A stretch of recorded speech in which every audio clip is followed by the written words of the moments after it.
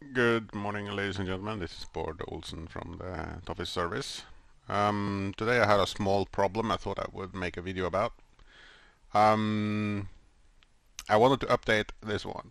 It gives me frame rates and everything on screen. It's called, you want to see it when you have it there. Just give it a sec. RivaTunerStatistics Server. But I could not update it because when you try to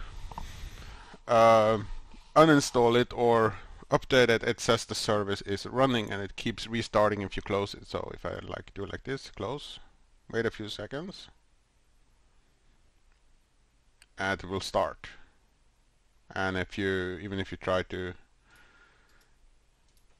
fake an uninstall,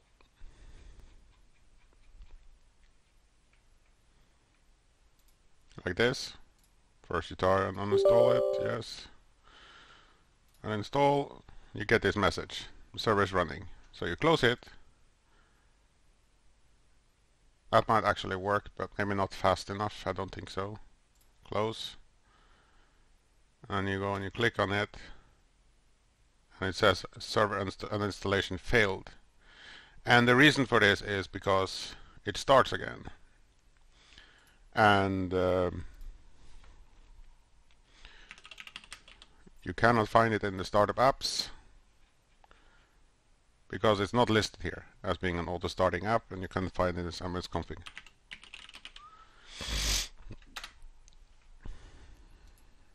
It's not listed here as automatically starting with Windows either. See? Scroll by. This is not here. So the solution to this is actually quite simple, but it's not obvious. This software has a different software that has a relation to it. MSI Afterburner. If you have MSI Afterburner installed, this one will trigger RivaTuner, and it will also start it again if you have it installed. So what you actually need to do to be able to uninstall it is disable MSI Afterburner by closing it. See, when I go here and I close MSI Afterburner, it closes both apps. See, it's gone. Now we can go and you can uninstall the app because there is nothing auto starting the RivaTuner one.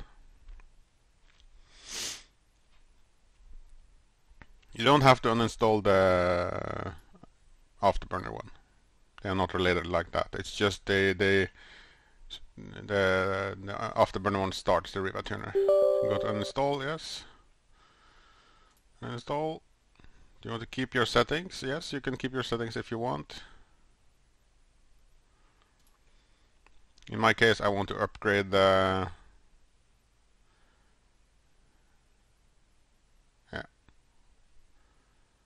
Nope, I don't want to run it, so close. But now the app should be gone from here.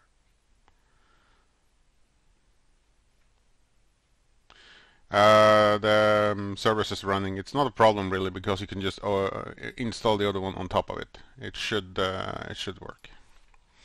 So I'm gonna go and do that now. There, and I have the install folder there. So, installation, accept the terms, next, install.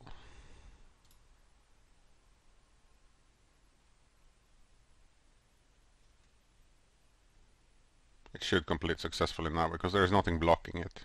It might be blocked by services, but I don't think so.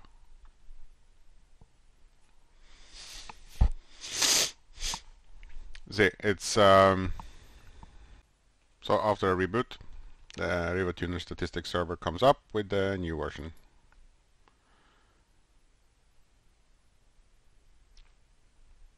So that's it.